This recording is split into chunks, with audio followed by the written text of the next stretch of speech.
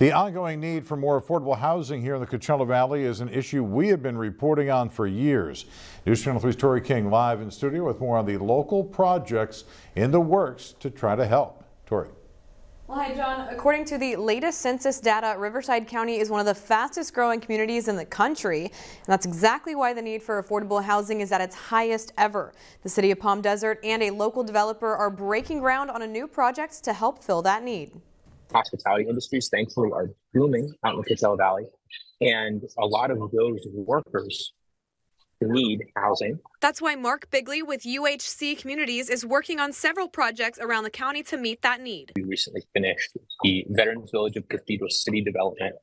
We also have a Horizons at Indio, which is a senior-focused development, and then we're working on a couple other things. It's something he says is vital for people working in the valley. Karina Quintanilla, the mayor of Palm Desert, agrees. I'm looking forward to having conversations with people about having workforce housing.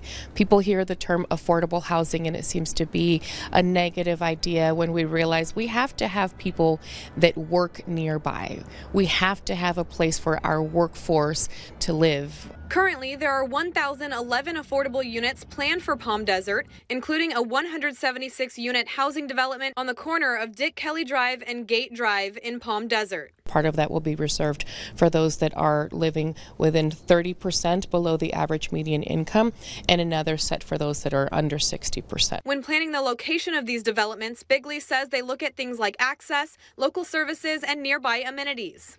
We look to partner with local service providers. In this case, we're partnering with the Family YMCA of the Desert to help with some after-school programs. We also look for ease of access. So obviously, I-10 is right off Monterey. Renderings show the 10-building property will consist of 1, 2, and 3-bedroom units, a community center, a pool, patio, barbecue and picnic areas, and tot lots for kids. They'll also be building community gardens and a dog park. The project's set to be finished by November of 2025.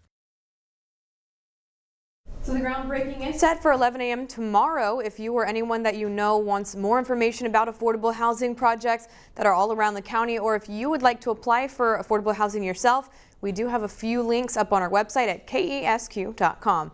Live in studio, Tori King, News Channel 3.